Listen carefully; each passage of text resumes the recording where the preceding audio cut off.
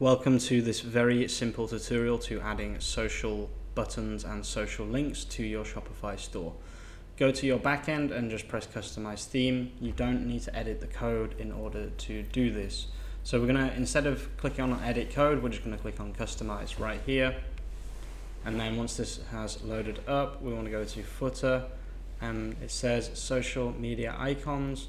So to display your social media icons, link them in your theme settings. Okay, so let's go back here, click on theme settings, look for social media, and then just put each of your social media that is connected to your store in here.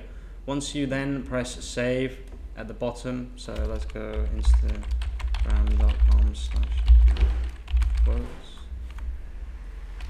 If I press save here, and then if I click on preview, so just exit here and click on preview here, it should have my Instagram here, there it is, and then you can do the rest of your social medias.